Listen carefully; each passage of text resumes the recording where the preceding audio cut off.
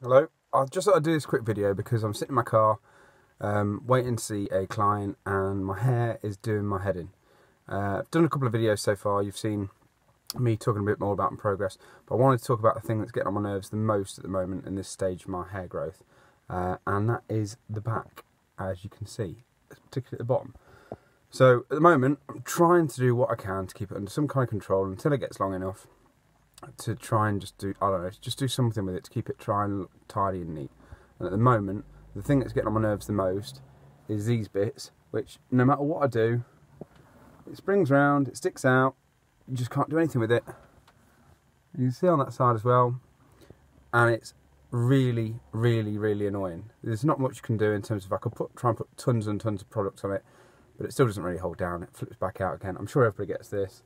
I could, I suppose, try and do it where I sort of shave the bottom or cut it closer and then let the top grow down, which I know is what some people do, but I kind of see it as being a bit counterproductive because at some point I'm hoping that the length will get such that it'll pull it back down again.